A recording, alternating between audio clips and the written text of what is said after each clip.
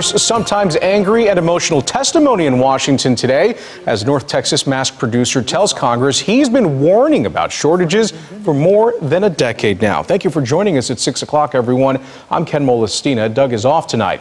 The company's CEO says for years no one would listen. Now he's pointing at hospitals and at the government for a supply problem that could have been fixed long before. Jason Allen reports. When COVID-19 first began to spread, Prestige Ameritech in North Richland Hills told federal officials they might be able to restart old machines and produce millions of additional protective masks. The response was one they had heard before.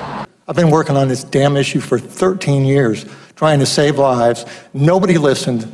Michael Bowen told Congress Thursday that years of what he called chasing pennies to China, buying cheaper masks from foreign suppliers, had put the country in a position where supplies could be cut off in a pandemic. And it could have been fixed, he said, not with money, but with a message to hospitals years ago. I think it requires the government saying it is a national security problem.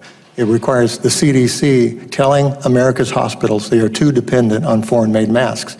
Even without government buy-in, Prestige has still increased production from 75,000 masks a month up to 4 million by June. And Bowen bristled at suggestions he should have done more early on. We have bled for this country. We have created jobs. We put our factory in Texas when everybody else had already left the country. So don't sit here and judge me for 4 machines that aren't running that I'd have to hire and fire 100 people for. I'm not going to do it. He also apologized for getting angry, which came, he said, after being ignored for so long. I'm getting emails from moms. I'm getting emails from old people. Please, can I send me masks? And you make a product that can protect people. I can't help all these people. Bowen received an apology back from some members of Congress who called his testimony refreshing truth-telling about the situation.